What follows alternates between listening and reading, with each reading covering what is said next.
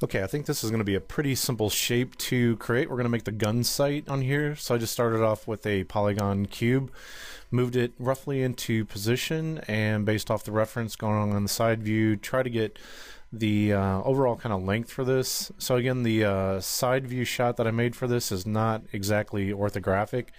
So there's a little bit of distortion in the image, and I kind of have to account for that. So I was looking at other pieces of reference to kind of know a little bit about the dimensions on some of this. So again, it was just a pretty simple shape, and once I had this, just added with the multi-cut tool some other additional splits and through the geometry and through here, and add another split kind of going down here.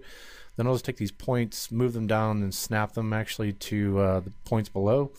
And then I can select all the points and do a merge vertices with that low tolerance on there. So I'm deleting some of the edges away that I don't need anymore for the shape. And then control right click on an edge, and we can go to the edge loop and delete. And I'll get rid of all the edges and verts that we don't need. And then now I'm just checking the overall thickness of this and kind of making sure it's about the right thickness. This gets a little tapered down on the end, so I selected those verts, scale them in a little bit. Now I need to kind of do a taper on all these verts here, and to do that I wanted her to deform, use the lattice deformer, and just got those top points for the last deformer, and then just scale that in, and then I'll give you that kind of angle within through here. Select the object, delete the history, Alt-Shift-D for that. And then on here, then I started using the multi-cut tool to start hardening all the edges and with the support edges. Now what I could have done is selected all the edges in this model and then just used the bevel function. That's a possibility, but I felt like this might be a little bit cleaner as far as the end results. So I just went through and again adding all the support edges that I need to kind of hold this.